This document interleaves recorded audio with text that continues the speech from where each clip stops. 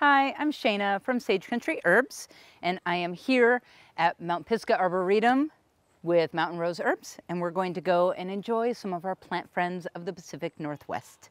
Come along. So let's look at this next friend right here. This is actually one of my, I say favorite, but it's like picking a favorite child, which is not really possible. But it is actually one of my favorite plants.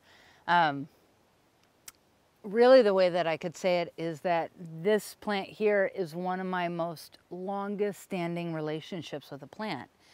This is Oregon grape. It is Mahonia aquifolium, and I know that because of how high it's growing. So Mahonia aquifolium, formerly Berberis aquifolium. It is part of the Berberidaceae family, the Oregon grape family. So a long time ago, when I first started studying plants, one of the first plants that I really developed a strong relationship with was Oregon grape. And the reason, it wasn't the first, because I actually did multiple different herb schools to get different perspectives. And so my third herb school, what I call my alma mater, would be the Columbine School of Botanical Studies. And the reason that that one was so impactful for me was because we went out into the field and we actually learned the plants that grow natively and the ecosystems that they grow in, and how to learn ecosystems based by the plants in the area. It's kind of like going to a new place and learning, like you could be a tourist and just learn the landmarks that tourists learn, or you can move to a place and you can actually get to know the people who then take you on the quiet, private hikes that tourists never go on. And that's what I feel like it's a really good, actually, analogy to herbalism. That, like, yeah, you can go to the store and you can buy a tincture of this or a tea of that. And you know, echinacea is great. And I love tea of holy basil. And these are wonderful. But once you really get into it, you start learning that there are all kinds of herbs that are not necessarily the most popular. And they may even be really popular in their given environment, but they may not be like the most popular on the market.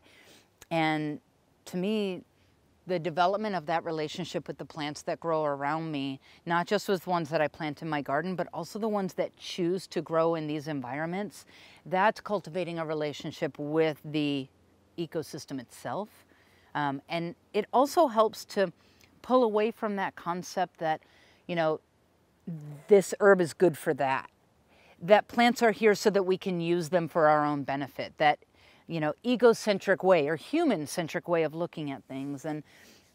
And you know, initially, of course, that's kind of the segue into learning about plants. If you're not someone who's just growing like flowers for beauty or, you know, plants in a garden for eating them, when you really start getting into learning about plants for using as medicine, it's of course an easy way to think like, oh, what plant is good for, you know, this cut on my finger, or what plant is good for my clogged sinuses or whatever. But the more I got into studying plants, the more I realized that learning plants is so much more than learning their actions or even the constituents that they're made of. So much more about learning plants to me is learning their ecosystems and where they grow and what role they play in their ecosystems. Who are their pollinators? Who uses their leaves as, you know, fodder to be able to make their nest? Or, you know, really getting to know the plant in much more important terms to the plant than just how it's going to work for me. Now, of course, I love using plants in that way, and this one is a powerhouse. But really getting to know it is, well, I love teaching by analogy and metaphor, so I'll give you another one. It's learning more than the name. And we all have these friends that are, well, more like acquaintances. Like, you know someone's name. And you may recognize that person, but sometimes maybe in a big group of people, you won't recognize them because there's just so many others. But when you see them in a given environment or by another person, you always recognize them. But then there's those friends, like those friends that are like a piece of your heart. And it doesn't matter how many vast faces there is, you always know who they are. It's almost like your heart speaks when you see them. And it's like, oh, like I can just like walk right to you and wrap you up in a hug because my heart knows that you are that friend. You hold that place. And I feel the same way about plants, that there are plants like Oregon grape here that I'm walking along and I'm like, oh, hey, it's so good to see you. Like, it's a relationship. It's a, I recognize you. I see you as more than just, oh, I can use you to help kill an infection. While I have done that, and I will do that again, I can also see the role that it's playing in its ecosystem. You know, I can see how this one is standing tall. I can see how this one is also commonly planted around banks and around like government buildings. And the primary reason are these really beautiful, vibrant, but dark, deep green leaves. And they're actually pretty leathery. You know, they've got a pretty thick texture, like leathery texture. And then they also have these edges that are spines. And I feel like those kind of help to add a layer of protection in terms of landscaping, but also that when they're in flower, their flowers are vibrantly canary yellow. And the contrast of the canary yellow with this gorgeous green, vibrant, like forest green color, it's really beautiful in landscapes. And then even where it's at now with these awesome blue berries that look very similar to grapes, which is where it gets its name, also a really nice contrast and really beautiful. So the berries and the flowers and the leaves, like these are all just part of ways that we can use to be able to identify, to be able to tell. You know, I can say that these leaves, that Oregon grape specifically has compound leaves, and a compound leaf is made up of leaflets. And we know this is a compound leaf because at its base there is a bud, and at the base of a leaflet there is no buds. And so we have these compound leaves. They have these opposite leaflets that then end in one terminal leaflet here. It is a woody plant. Now there are some Oregon grapes that grow very low to the ground, but if you pull away the leaves, you will still see that they are woody plants. And then it's also getting to know the ecosystem that it grows in. Very commonly you'll hear people say, oh, it's Oregon grapefruit. And then very commonly I hear people get confused like, oh, we're using grapefruit from Oregon? No, it's Oregon grape root. Oh, it's a grape. Well, no, it's not actually. Grape is Vitis, is its genus. It's not actually even in the same family as grapes, but that's where common names can be difficult. And as some of my mentors have said, common names suck eggs, and that's because it's called Oregon grape. It doesn't only grow in Oregon, it grows all over California, all over Washington, all over Vancouver. It's a very common plant. And it's not actually related to grapes at all, but the berries look like grapes and they hang in bundles like grapes. So that's where that relationship comes from. So very, very common, but also commonly confused with other things. Some of the claims to fame of Oregon grape do whittle down to a plant constituent called berberine. And it's not only found in the Mahonia or Berberis species, or genuses, I should say. There are other plants that do have berberine as a compound. And I would also like to say, I think it's really important that we don't just focus on individual compounds. I mean, that's really what makes holistic herbalism different than pharmaceutical drugs, you know, where we're, instead of focusing on just one main compound, we're looking at how all the compounds all have a symphony effect in the plant. But berberine in Oregon grape has actually had a lot of clinical study in its isolated form. Berberine is highly antibacterial. It's clinically shown in petri dishes to be effective against gram-negative bacteria like staph and strep, which are two bacteria that can be really aggressive. Of course, there's also the issue with staph becoming antibiotic resistant. So recognizing that there are compounds like berberine that can actually work against bacteria that are often more resilient against a lot of our antibiotics. So berberine is wonderful in that way.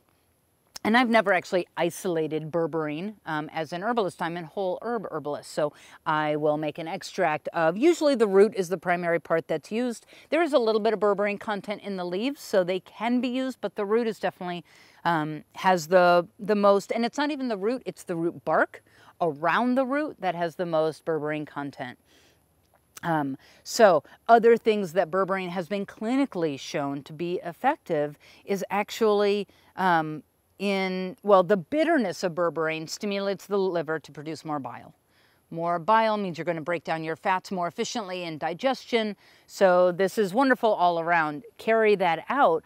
Fats are really important to be digested properly because fat is both a raw material for making energy, but fat is also a raw material for making remember, every cell in the body is made up of fat and protein.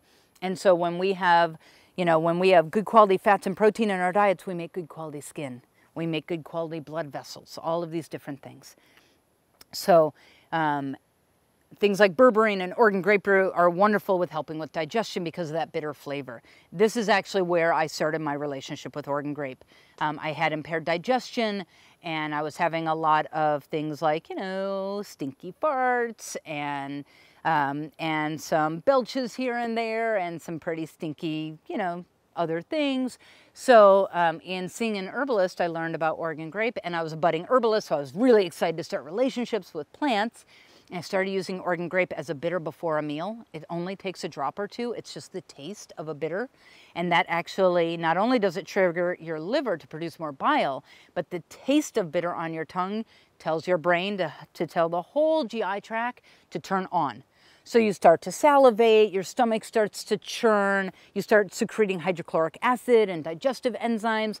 Literally, the taste of bitter turns on all of digestion, which then means that you're going to digest your food more efficiently, which means you're going to get more raw materials out of your food, and on and on and on. So good digestion leads to nice skin, better brain ability, more cognition, more focus, better ability to move your bowels, all these wonderful things. That actually plays into the physiology of bile. You may use the Oregon grapefruit to encourage the liver to make the bile, and then that bile goes into the gallbladder to get concentrated, and then that gallbladder contracts, pushes that bile into the small intestine, and that bile then helps to break down fats. But that's not all it does. I love physiology. It's so cool. The feeling of bile on the small intestine wall actually triggers peristalsis, which is that wavy muscular contraction that helps to move food down. So then when that food gets to the colon and the bile is mixed in with it, now that bile is also actually affecting the colon. And so now you've got that ascending, transverse, and descending colon that also gets engaged with the peristalsis. And this is really important for having a healthy bowel movement. And I'm a big proponent of talking about our bowel movements because it's a taboo subject, and that's really silly because we all have them and we all do it. And it's such a big component. People who don't poop regularly are not happy people. So we should be able to talk about pooping more, and things like Oregon grapefruit actually help with that. And that is really cool. Let's see, what would be the other things that I use Oregon grapefruit for beyond just those really key things that are really important? It is a liver stimulant, and I think that's really important to understand. When things are liver stimulants, we need to be careful about stimulating the liver, which is a primary detox organ when people are on pharmaceutical drugs, especially drugs that need to maintain a specific amount in the bloodstream to be effective. It doesn't mean that we can't use herbs. It means that we need to be more educated about the way that we use herbs. And what this means is that we need to be careful. In being a teacher for many years, I've had thousands of students, and it's really easy for people to just think, and I've heard this a lot, oh, I love using natural things because nature is so safe and gentle. No, nature is not safe. And nature definitely is not always gentle, definitely not. My usual response to that is, arsenic is natural, and so is cyanide. And those things can kill you. So it's really important that we don't just think, oh, natural things are totally safe, which means that we can just use them willy-nilly. No, we really want to be careful because something like Oregon grape, which is a liver stimulant, part of that stimulation may be of the detoxification pathways and may be detoxing a drug like, say, birth control pills or thyroid medication or heart medication, things that need to remain in the bloodstream. It's really important that you learn to cross-reference. It's really important if you're going to dabble that you learn how to do research, and part of understanding how to do research is understanding basic physiology and all the different things that play a role. So I definitely really appreciate Oregon grape root. I often use it in a small amount in a formula for immunity and helping with infection. I use it in liver formulas that are primarily nourishing, and I'll use just a small part of an Oregon grape root or a Mahonia species to give a little liver push, but only a small amount, because what I notice is that most of my clients in my clinical practice are not people that need to like kick themselves harder, but people that actually need to slow down and nourish themselves more. So I want to be careful with anything that is overly stimulating. And so that's where my favorite way to use Oregon grape root is as a bitter, because a bitter is just a taste. It's 1 to 2 drops. You know, it could be, you know, even like 5 to 15 drops, but we're talking about a very small amount. And that way you're not having nearly as much of a huge liver push as just oh, I'm waking up my digestion. And I really appreciate it for that, because it's really, really effective.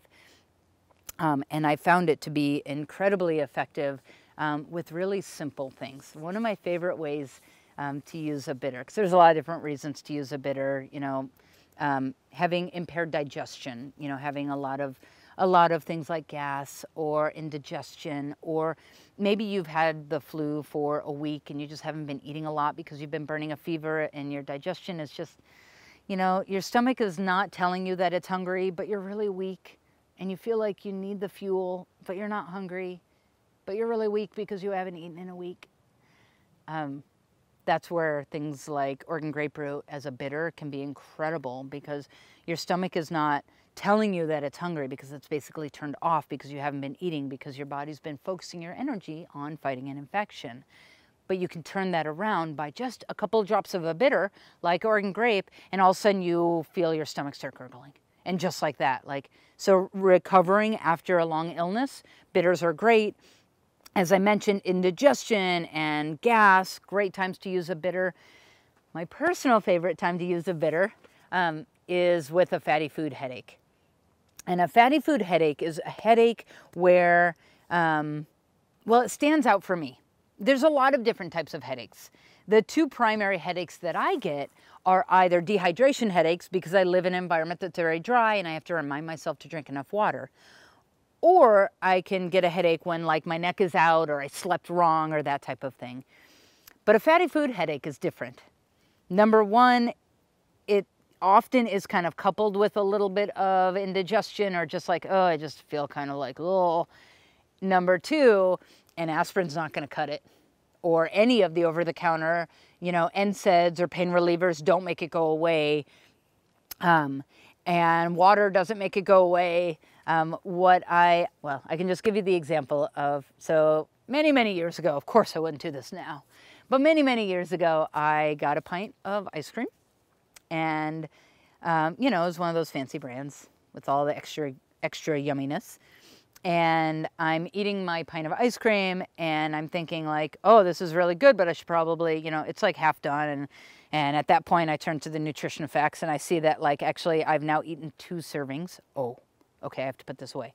And I put it away. And then like, it's been like an hour and I'm like, well, maybe one more bite. And like you go and get one more bite and then my attention goes away and I eat more. And then all of a sudden it's like, oh my goodness, I have eaten, oh my head. Eating a whole pint of ice cream will definitely give a fatty food headache. And at that point, it's not an ice cream headache. It's not that like, it's just like, ugh. And it's amazing how Oregon grapefruit, it really is amazing, because what's going on with a fatty food headache is basically you've eaten too much fat and it's not being processed appropriately.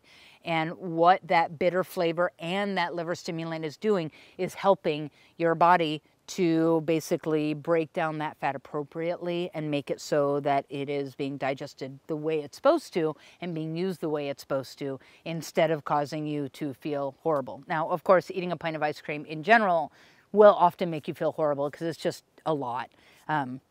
But really, like, this could be, maybe you like to eat, you know, fried mozzarella sticks and dip them in blue cheese dressing, and used to do that when you were a kid all the time. And then you go to a place and you see fried mozzarella sticks and you're like, oh, I used to love those. And so you go and you get some, and at the end of the meal, you're like, oh, bitter time. It's a perfect time for bitters, and Oregon grape root is a wonderful bitter to be used. The last thing I want to say about Oregon grape is, okay, maybe it's not the last. There are many different related plants in the Berberidaceae family. There are a wide variety of Mahonia species. Down south, there's also a tree called Algerita that is also a berberine-containing plant. There's also some other plants like coptis or golden thread, or golden root, I'm sorry, and then, of course, there's also golden seal, but we don't tend to use golden seal very much unless it's farm grown because of the endangered aspect of the plant. So Oregon grape root is one that I really appreciate being able to use because it grows so plentifully. Even with that, when you're harvesting a root, generally you're killing a plant. I mean, that's just a general across the board. When you're harvesting a root, plants use their roots in order to stabilize them, as well as be able to pull energy from the earth and to be able to hold energy. And so if you're going to harvest a root, oftentimes you're killing that plant, but not always. And Oregon grape root is one of those that there are some species that are ground cover in the Pacific Northwest, on the west coast, especially in moist forests like the Cascades. There are areas of the Cascades that you literally cannot put your foot down without stepping on Oregon grape. And this is really cool because they grow clones of themselves. So they have this root that's called, they have what's called a rhizome, and a rhizome is a horizontal root. It's underground and it's running horizontally, and then it has little rootlets that come off of it, and those rootlets are actually how it's interacting with the earth. But the rhizome is basically like going out so that it can put up another plant. And so when you're walking on a ground cover of Oregon grape, you're actually walking on clones of all these different plants that have created clones of themselves. So the coolest thing is when it's really moist year, you can actually dig through, you can unearth the root, and this root may be going from a plant here all the way 10 feet over there. So I can dig down, and I did learn this from the Columbine's school, and I'm very thankful for that because it's wonderful, because I can dig out some of this rhizome. I can cut out a 1 or 2 foot bit, keep that planted, and then as long as I leave, you know, I've heard it's 6 to 8 inches, I just make sure I leave a full foot of root, and then I can replant that plant. I took just this middle section, and now I'm replanting that root of that Oregon grape root. And I have done this where I've gone back to the same place over and over and over and never impacted, I've never killed a plant, because every plant, I've even gone back to the same place and dug out a plant that I actually harvested in the year or two before, and I could see, oh, there's a big root, and then it becomes really small where it started growing again. But that means that the plant made it. So to actually be able to harvest a root of a plant and not kill the plant, and then come back and see that that plant has continued growing. Oh, like, to me, if you can figure out how to use plant medicine where you're not actually hurting plants, like, that is the end-all be-all of being able to be an active member of your ecosystem and not just a consumer of your ecosystem, which I think we need to be really careful of as herbalism becomes, and nature and wild food foraging becomes more and more popular. We need to be really careful about making sure that people understand these are finite resources. And if everybody just falls in love with plants for the way that we can use them, then unfortunately over time, they can get over harvested. And so being able to recognize how we can either harvest plants without hurting them or find other more invasive plants that can serve similar purposes.